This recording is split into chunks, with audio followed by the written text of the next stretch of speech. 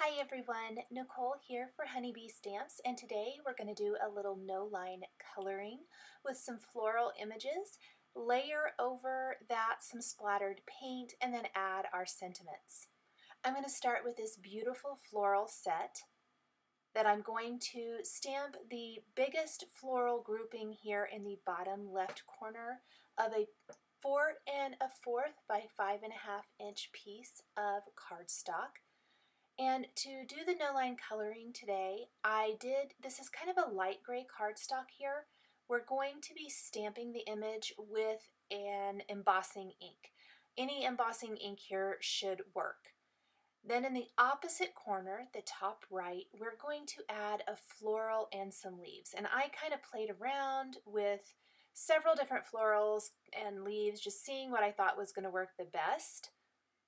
But this isn't another group of flowers, and so we're going to have to do a little masking so that we don't stamp over that line, because the colors of colored pencils we're using for the most part are pretty light, and I don't want any of the embossing ink to show through the coloring. So we're going to create some masks here.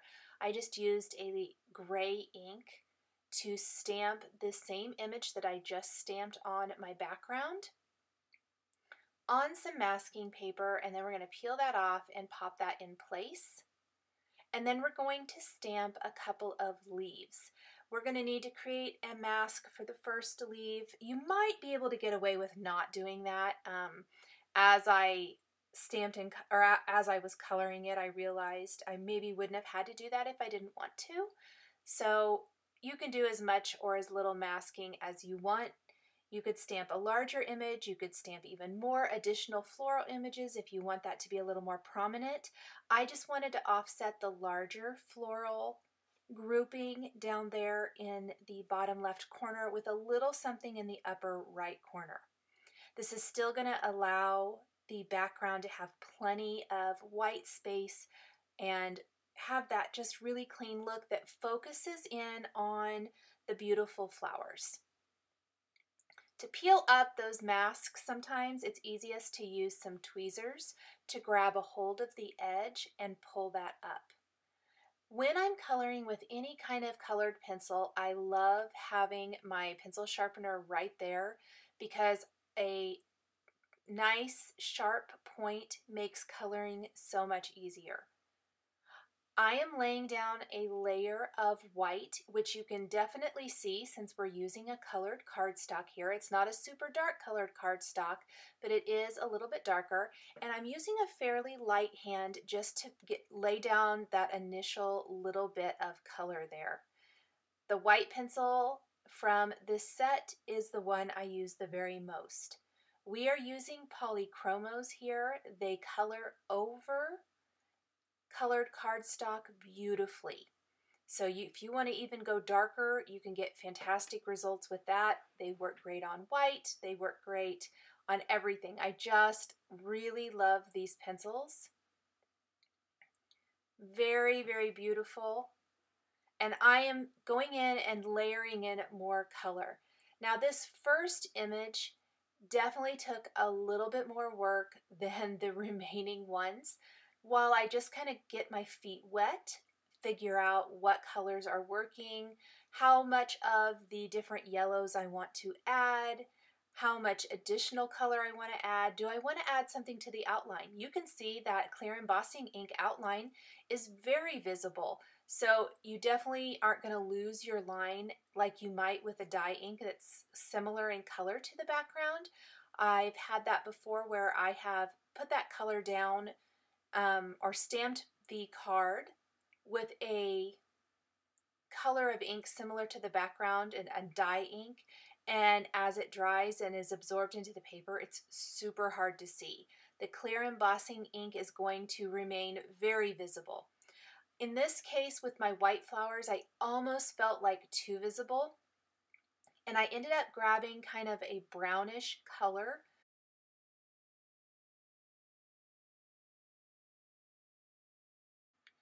It's the brown ochre, and it adds great texture, I think, to the flower.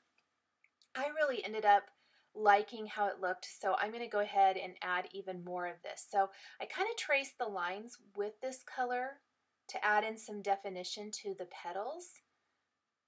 Added in some more color coming out from the center of the flower, building upon that flower color, blending with the ivory, with the white, until I got that flower looking the way I wanted it to. I have the mauve and a blue in the center. I know it's called mauve, but it's really kind of a purple color. It's dark. And I used that and the blue for the centers of my flowers. I'm using some pine green and a permanent green olive are the other two colors. I have listed the colors of Polychromos that I used for this project on the screen to make it easy if you wanted to be able to find those colors in your set.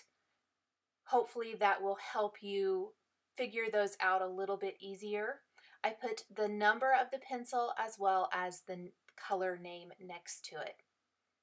And we're simply going to continue this for all of the flowers. I think colored pencil coloring can be a bit more time consuming than other coloring. I also think it's really rewarding. It's kind of one of those techniques that was my first love. And when I come back to it, every once in a while I guess you don't always feel like taking the time for it. Or at least I don't. And for whatever reason, this was a completely relaxing, enjoyable type of project that really kind of reinvigorated me towards my Polychromos for sure. I think they really add something incredible to flowers. And I love that no line look. So not a dark line. Yeah, I'm kind of tracing over the lines with my darker colors, but there's not a definitive line there of black ink or white ink or whatever it might be. For the leaves, these are some of my favorites to color. I lay down the white first. I go in with my dark kind of towards the base of the leaf and at the tip of the leaf. Pull out with a little bit lighter green, but not all the way, leaving the center of those leaves white, and then I blend over the whole thing with the white, which adds these fantastic highlights to all of the leaves. I really love how that looks. I also made sure to go over my flower petals. After I've done the blending, I like to go ahead and go over the flower petals mostly with white and ivory to make sure that I have colored in the entire petal, that it's really smooth, because you can see that first layer of colored pencil is really messy. It's pretty light. It's laying down that color so we still get some nice highlights, some nice light areas on our flower petal. This is even more especially important if you're going to use darker colors to color in your florals, so that you have those nice highlights on those as well. Very similar to the leaves that we've colored. And then of course the little sprigs coming out here and there. I opted to use the mauve and the blue pencils to trace those and color those in. We'll go around. I worked my way kind of from one side of the image to the other. After I get this flower colored in, I did all of the leaves around this flower and then finished with the final floral. You might notice I have a paintbrush here on my table. It's completely dry. There are going to be some colored pencil flakes, and I want to be super careful that I don't press those into my background or smear them with my fingers or the oils from my fingers. I find that having a paintbrush handy to just wipe away any of those little flakes works really well.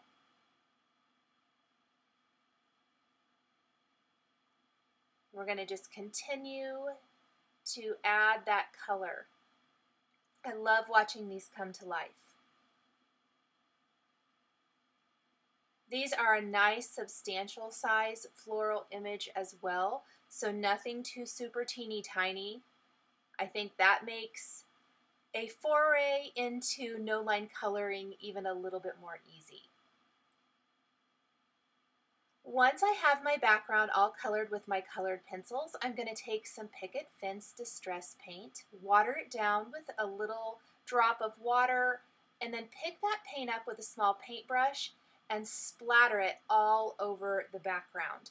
And then we're going to let this air dry. If you want to speed up the process, you can hit it with a heat tool and dry that even quicker. Then I want to make sure I clean up my work surface. I'm using a glass mat here, so I use it as my palette as well. And I'm just going to clean this all up. And once that background's dry, we're going to do a little creative die cutting to add interest to the outside edges, and we're going to add sentiments. And I played around with my sentiments. I originally thought I'd use a little bit different configuration of sentiments, but I eventually opted to use the Friendship Greeting die from the Friendship set with the words "your" and the phrase "means the world." So "your friendship means the world" is the sentiment we're going to use for our design here. Once I have that double stitch rectangle frame, I really felt like centering the greeting looked the best. I'm going to center the frame so that I'm eyeballing it so it looks the same on all four sides, tape it in place, and then I've run that through our die cutting machine. Peel off our tape, and we've got the outer frame and the inner frame. We want to keep both pieces. I'm not going to be discarding it. It just simply adds a beautiful decorative edge to the design. I'm going to use the Friendship die as a guide and layer the remaining sentiment above and below that. In our Stamp Positioner tool, we're going to use a powder tool on the background first, and then stamp our words with clear embossing ink. I stamped those twice to make sure I had a really good stamped impression, especially where it layers over some of our colored flowers. And then I'm going to sprinkle on some antique gold embossing powder and heat set this before we die cut the remaining word for our card. And I'm simply taking that same paintbrush, by the way, that I used to get rid of the colored pencil flakes, and I removed any little flakes that I saw on any of the flowers that maybe migrated from the embossing powder before I heat set that. We'll move that all out of the way. I have some gold mirror cardstock from Tonic that I'm going to use to die cut the sentiment. If you don't want to die cut the sentiment, you could always use the coordinating stamp from the Friendship stamp set and maybe stamp it and emboss it just like we did with the rest of the greeting. I liked the little layer here to draw your eye into the word friendship. The gold metallic paper really shines and highlights the word. I'm going to use a little glue here, liquid glue, adding little dots of it to the back of the word and then popping this in place. To make sure that my sentiment lays flat, I am going to put something heavy on top to hold this down until the liquid adhesive is all the way dry. I love to use acrylic blocks because I always have them on hand, and they're heavy and they will hold down the paper beautifully. Don't forget the little dots for the eye. These are so super teeny tiny, and I was really grateful that they stuck to my cutting pad in my die cutting machine. And I'm going to grab those actually with the little tool-in-one from Spellbinders here. It's not even really sticky, it's just sharp, but it worked really great to pick those up, and I put tiny dabs of glue. And we'll add both of those little dots for the eyes. Definitely needed those, and they finish it off beautifully. Finally, I have some little jewels and then some clear heart embellishments that I'm going to adhere to my card. I'm adding small dots of glue and using a crystal katana tool to pick up those little embellishments and pop them in place where I want them to go.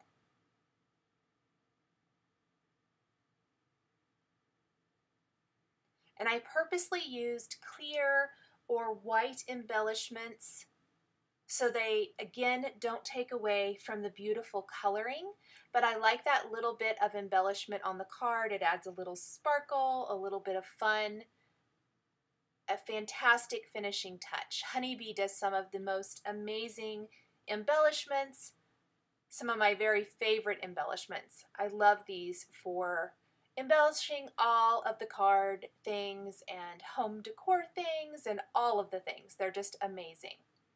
So once we have that all in place, it's time to put our card all together. We are going to adhere the frame first, and I used 1/8 inch tape all the way around the sides of this. And this is going to be adhered directly to the card base. Now, a little tip, it can be a little hard to get this lined up perfectly, and I'm going to show you that here first. I'm going to try to line this up with my side fold card base and put it in place, and you definitely can. But like I said, sometimes it doesn't line up and you have to pull it up and it can be a little tricky, and this adhesive is very sticky. And I was not getting that lined up at all. So I'm going to carefully peel that up. If you can't carefully, try some undo. I'm going to take a stamp positioner tool and put my card along the bottom edge, line up the frame with the bottom edge and the side, and simply press it down in place. And perfect every time, lines up perfectly. It's not wonky at all. So there's just a little tip for you with your MISTI stamp positioner tool. If you want to line things up, it's very easy to add your layers that way. I'm putting foam adhesive on the back of the center panel now. Because we kept both the frame and the center panel, I just want to raise up the center panel to pop it up and show it off a little more. You could have used any of the different sizes of frames, so if you wanted the outer frame to be a bit wider, use one of the other ones. And it just is a really fun little spotlight type of technique. Again, we're just going to line this up, press that down in place, and that will finish off our no line coloring with Polychromos colored pencils.